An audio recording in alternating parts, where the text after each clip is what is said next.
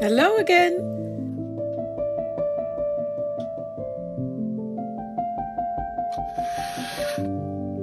These are the flip-flops I bought at the fair in Arnhem last month, and they're perfect for the bedroom.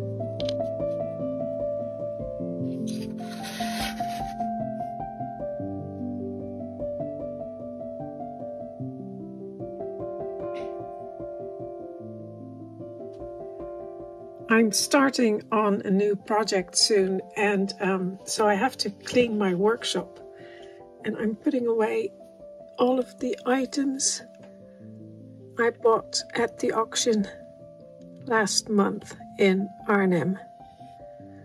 So there are Henny's Sultan vases back to where they should be, and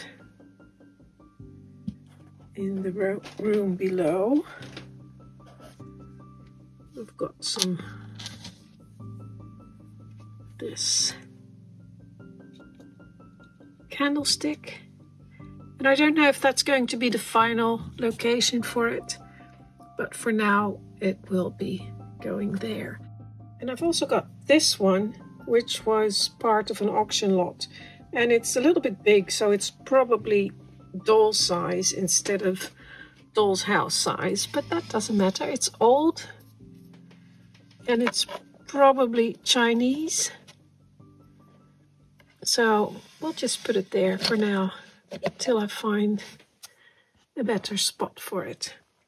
And I also have this one, which is another large size vase, also part of an auction lot, and it has a little silver top on it which has gone completely black, so I'll have to clean that one day. And again, it's a bit big, but that's all right. We'll just put it here for now, and I think that looks nice.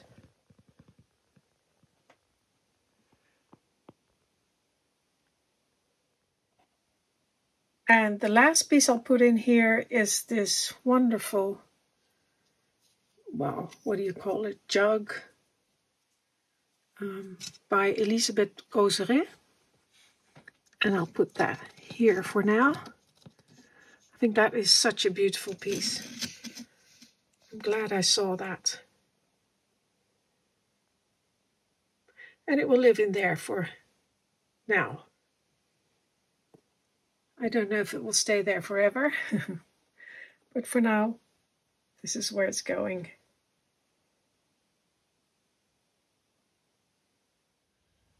And here are the other little flip-flops that I bought. And these, let me get that one, go in the other bedroom, because look, and here's some of the wallpaper. The colors are perfect for that. And I've got a little box here with items that are to go in the bedroom when it's finished. So I'll put that in there, because of course I'm still working on that. So that goes in there. Put away the wallpaper. Got a box of wallpaper as well. Put that in there.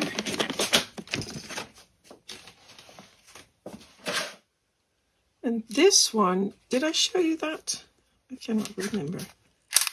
I picked it up at the fair.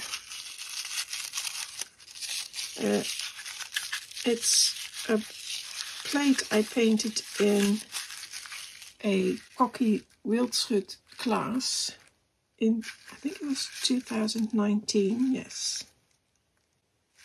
And because of COVID, we never saw each other, and she still had to fire it in the kiln, so I never picked it up, and then someone brought it to the fair for me. So that, I'm not sure if it's finished yet. I may have to do a border around it, I don't know yet, but I'll keep that safe as well.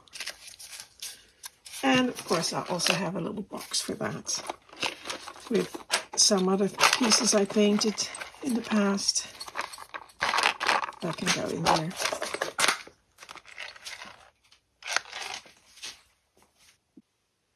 And this beautiful piece, I'm still not sure where I'll put it.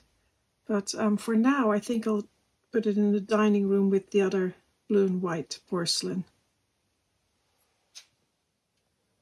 I don't have a lot of room for it.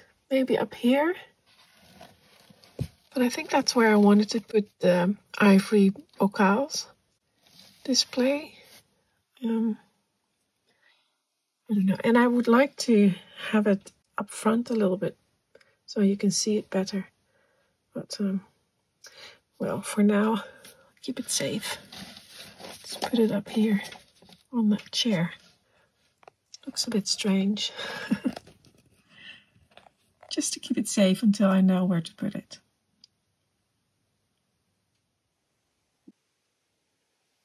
And these metal embellishments, I bought a few. I usually buy one or two or a couple when I'm at the fair because they come in so handy.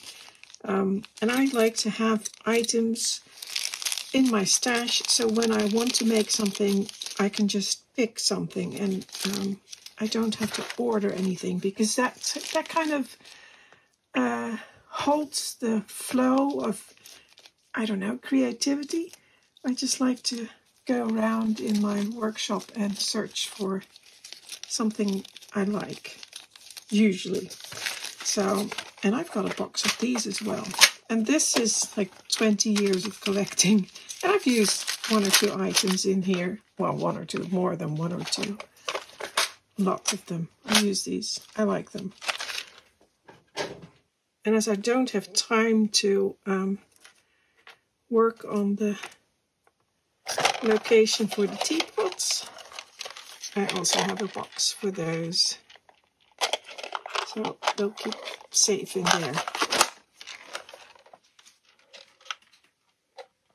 Oh, actually, I'll put those in there as well.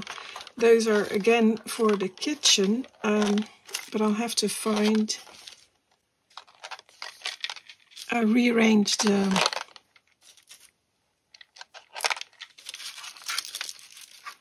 dresser in there because I've already got a lot of the white porcelain in there. So, let's see. Oh, this one's for the bedroom. Let's put that in the bedroom box. So, it goes in there for now. And that one as well.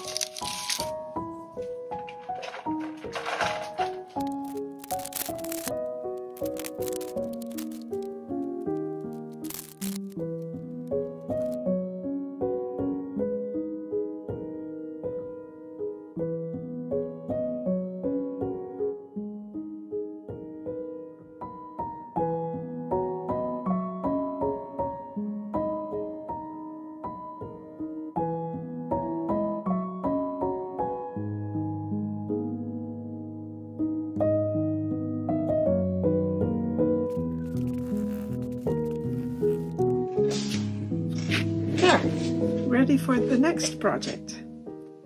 Oh, and a few weeks ago when I was working on my silver book cover, I showed you this tool, which I'm really happy I bought.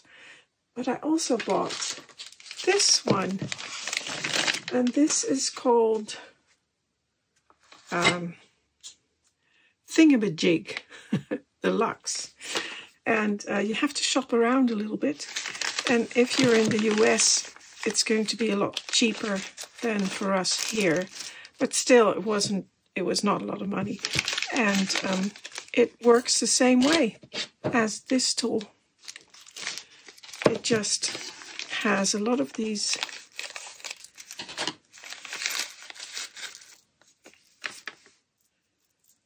pins you can insert into all of these holes, and bigger round ones, and it's to create round shapes with wire, and basically they're meant for making jewelry, but they're also really handy for making miniatures. So I'm sure I'll be using that in the future. And I'm actually really glad I got that. It's one of those things that if you don't have it, you're always struggling to get certain shapes. And here's little round bits. I think that's for protecting the metal or the stuff you're working on. Oh, I wonder if these fit in there. No. Maybe the other way around.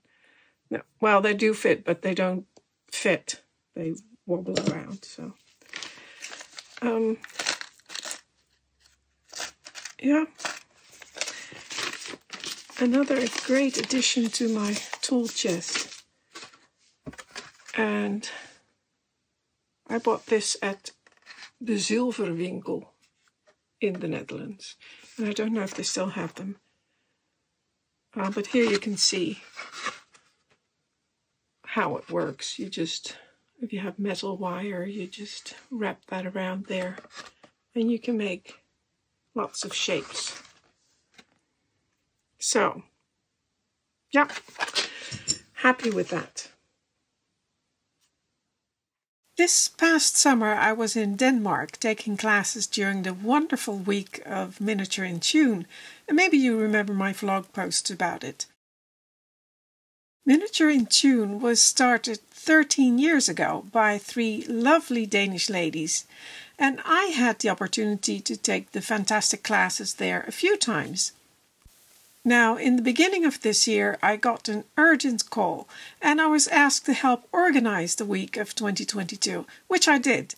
And yes, it was a lot of work, but it was also fun. And the week of classes and staying on location in Tune was wonderful and absolutely worth it.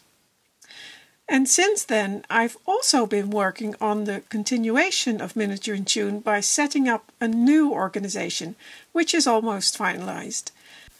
But even as the new organization still had to be set up, I also worked on organizing the classes for next year, in July 2023. And these past few weeks I've not had much time to work on miniatures for myself, as I had to get the website and everything behind the scenes ready for the students' registration of next year's classes. And it's finished! The classes for next year are on our website now, and everyone can register for them.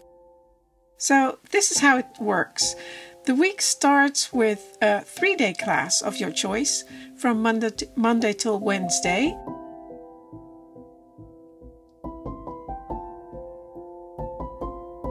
And then on Thursday and Friday you take a 2-day class of your choice. And in the evenings we have seminars, a sale, an exhibition, and of course just time to relax. We all stay at the venue and we all have single rooms with bathrooms, and we have wonderful breakfasts and lunches and dinners, coffee, tea, etc. all at the same venue. Now, why don't you go over to the website and have a look at the wonderful classes yourself? Because I'll tell you, I had a hard time choosing. I really like them all. Well, that's it for today. I hope you'll be able to join us in Miniature in Tune in Denmark next year. And if not, then I'll see you here on my vlog, perhaps. I'll just continue cleaning. Put that there.